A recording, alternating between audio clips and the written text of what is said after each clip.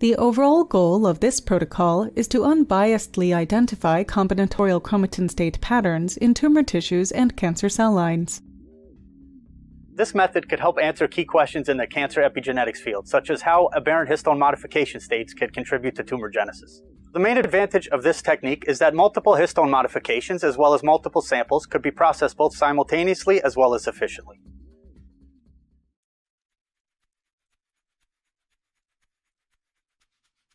First, dissociate 50 milligrams of melanoma tissue manually in 2 milliliters of Hanks balanced salt solution, or HBSS, using a sterile razor blade.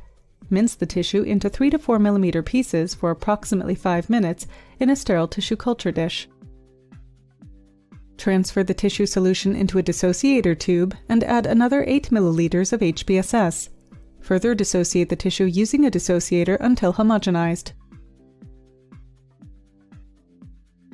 Next, cross-link the tissue by adding 200 microliters of 16% formaldehyde per 3 milliliters of HBSS. Using a mixer, shake the mixture at 10 rpm for exactly 10 minutes at 37 degrees Celsius. After removing the sample from the incubator, add 200 microliters of 2-molar glycine per 3 milliliters of sample, and shake the mixture at 10 rpm for 5 minutes at 37 degrees Celsius. Spin the sample at 934 times G for 5 minutes at 4 degrees Celsius using a benchtop centrifuge. When finished, remove the supernatant and add 5 milliliters of ice-cold PBS. Then, centrifuge the sample again at 934 times G and remove the supernatant.